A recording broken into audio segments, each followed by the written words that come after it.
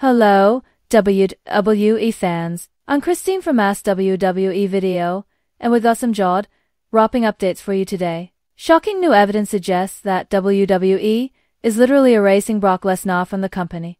Stay tuned as we reveal the details in just a moment.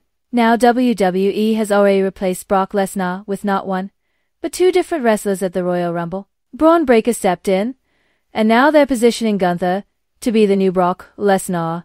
The big question is, will these replacements work out? Only time will tell. According to leaked information from inside WWE, Brock has been erased from all upcoming plans. They don't even want to hear his name. Why the sudden change? Well, there are rumors swirling around the illegal human trafficking involvement with Vince McMahon. Federal agents are now on the case, making the situation even worse. Another sign that WWE has moved on from Brock Lesnar is the drastic discounting of 99% on all Brock Lesnar merchandise in the online shop. They seem to want to make a quick buck and clear the shelves of any trace of Lesnar. But it doesn't end there. Let's talk about the visual evidence.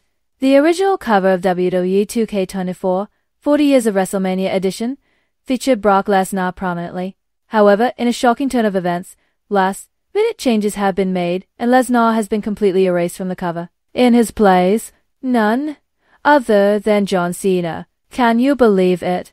This has to be a major embarrassment for Brock, not only being erased from WWE, but also from the 40 Years of WrestleMania edition of 2K24. Now, we want to know your thought. Do you think WWE is taking drastic measures to erase Brock Lesnar from the company? Leave a comment, share your opinions, and don't forget to subscribe and click the bell notification so you're the first to know when we drop a new video. Stay tuned for more shocking updates from Ask WWE Video.